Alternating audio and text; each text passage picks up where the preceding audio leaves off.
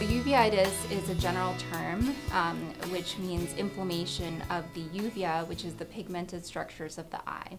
So you can think of it as inflammation of the eye overall. There's uveitis that is isolated to the front of the eye, anterior uveitis, the middle of the eye, the intermediate uveitis, or the whole eye, which we call panuveitis. Uveitis can be caused by either autoimmune conditions where your body's immune system is attacking itself. Also, it can be linked to infectious causes. First, we start the patient on topical steroid drops. Depending on what part of the eye is affected, topical drops might not be enough. And so we might have to do oral steroids such as prednisone. Potentially we could do injections like steroid injections to the eye, and also we can treat the patient systemically. If it's an infection, we do treat the infections. For instance, if the patient has syphilis or tuberculosis, we want to treat the patient with the appropriate antibiotics and then also steroid medication as well, because that helps control the inflammation.